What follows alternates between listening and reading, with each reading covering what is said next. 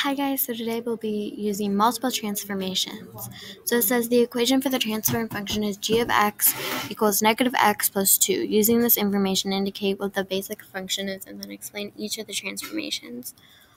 So when we look at it, there's no exponent, so that means it's f of x equals x, which means if it has no exponent, that it's linear. And then also it's a straight line when it's linear. So to edit the graphical curve, it says negative x plus 2. So the first step I would say would be to reflect, because you're changing the positive x to the negative when you reflect.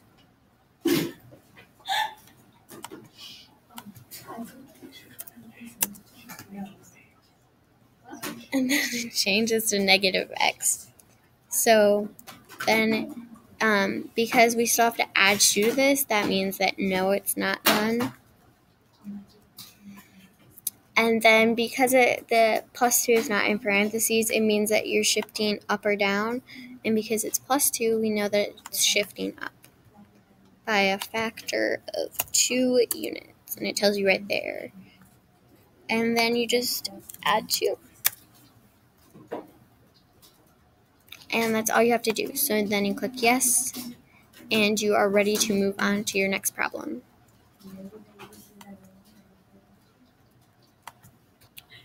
So because this is using multiple transformations, sometimes you have to do the graphs, and sometimes you have to do the tables. It's just a variety of different things.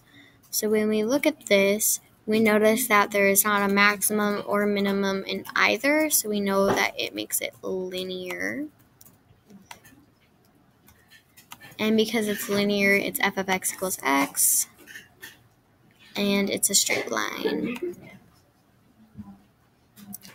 When we look at what's changing, it looks as though the x value is negative 6, negative 3, 0, 3, 6, and are not changing to the next, to g of x, or the other x function, which is negative 6, negative 3, 0, 3, 6. We know we're not messing with left or moving left or right.